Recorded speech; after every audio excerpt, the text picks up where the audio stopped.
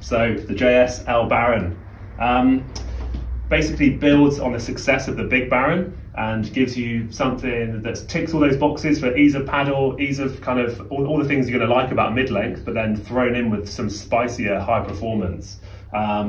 Still got that classic mid-length plan shape, but it's more pulled in the nose and more pulled in the tail, and it's got a lot more rocker than your standard kind of mid-length style board.